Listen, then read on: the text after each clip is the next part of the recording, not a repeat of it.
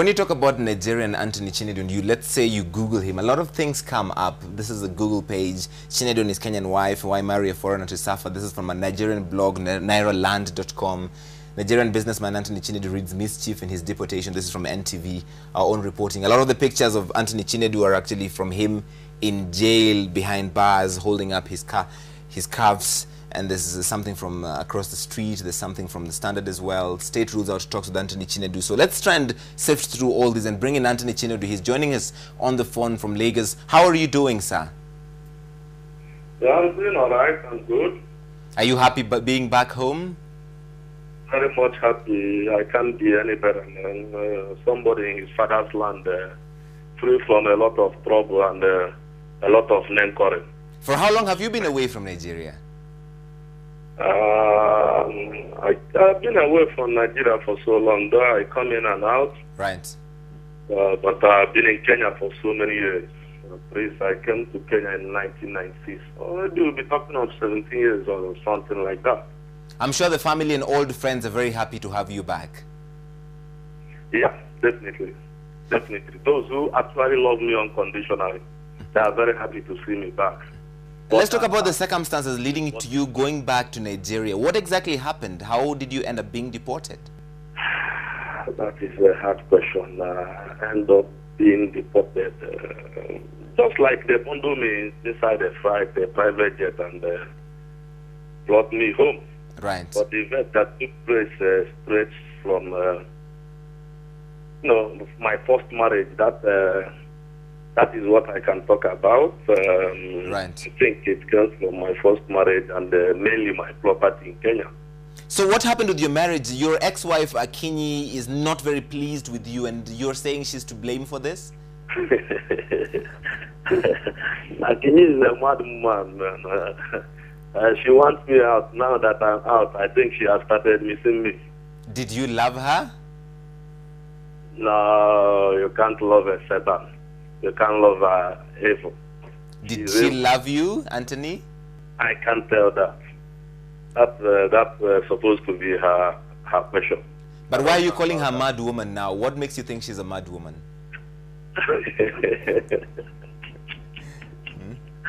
A lot of things point to that. But anyway, you might not put me on that anyway. Right. This is a statement. But why exactly is she so displeased with you? What did you do, Anthony? Man, when you lose a man like Anthony Chinedu, to get another person that will fit that shoe is not easy. That I can tell you for sure. Yes. Try and explain some more. I'm sorry, I don't understand. Man, if you have a man who come over to your country, put a lot of projects for you, a lot of investments for you, elevate you from position you never thought you would be to what you are, and they're losing you and you passing away and this guy stays strong doing his own thing, you might not be happy with it.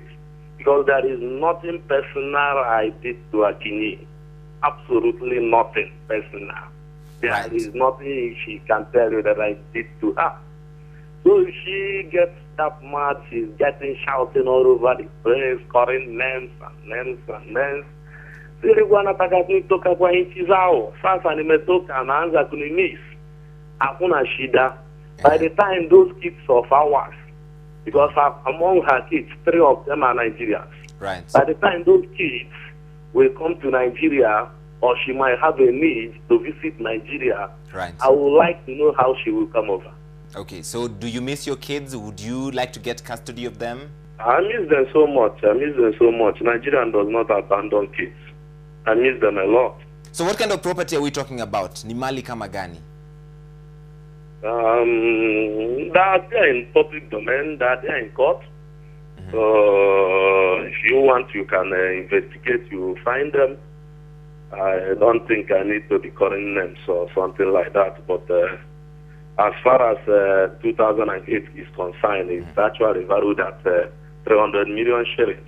Right. Which is $5 million by then. And they are in court. So I think since Kenyan government decided they will bundle me out without waiting for the courts to make a decision on these things, I thought it would be very fine if they find a way to pay or compensate me and then stay in their country, because one thing is for sure, you cannot fight with a state. An individual can never fight with a state. But And Anthony, you're extremely wealthy. You're fabulously rich. How did you get so wealthy? I can't say I'm so wealthy. I can say maybe I can afford what I can afford. It's not that I'm super wealthy anyway. So what is your worth? Can you give us a sense, a range of how much you're worth? Okay, let's go with what you people have over there. As of 2008, yes, I can be said to be worth $5 million. $5 million. All this from the family? From when you say family, how what do you mean? You said you brought your money from Nigeria. You're already wealthy. So did all this money Yeah. come with It's it? not. I brought some money, then I worked it out. I moved into real estate, and I made a lot of money there before the Akini pound on the world. Are you a drug dealer, Chinedu? No. That is far from the truth. That is the creation of Akini and the creation of some people. Where did she get this idea that you're a drug dealer? Hello? Where did she get this idea that you're a drug dealer? Maybe from the fact that she wants my property. So the divorce was not... Wait. If I am, Right. she could have found one way or the other to trap me down and let the authority arrest me. Right. I've been there for so long. Have you ever sold drugs, Chinedu? What? Have you ever sold drugs in the past? No. I've never sold drugs. Have you associated with people who sell drugs? This association is a different thing. People associate with everybody as long as they are human beings. So you have associated with people who sell drugs? What? So you have associated with people who sell drugs? That is not what I meant. But you don't know who sells and who doesn't sell. So, but I associate with everybody as long as I feel you can be my friend. So what is the reason the government of Kenya gave for exporting you? What did they tell you? The reason why they gave is that they don't want me in their soil. And that's it. Do you have any idea why? Unless if they say so, I don't know why. For me, what I know is about my property and about my ex-wife. Apart from that, I have been in Kenya since Moi regime. Right. I was in Kenya in Kibaki regime. So I don't know why this particular regime finds it so hard to treat my case maturely. Let's talk about the 7 Kenyans, the 7 government officials and 5 airline crew that are still stuck in Lagos today. What's the situation with them? Do you have anything to do with that? No. That is Nigerian government versus Kenyan government. It's not Kenyan government versus Chinedu. But you told one of our reporters this week that if these people needed to be released, then we need to talk to you.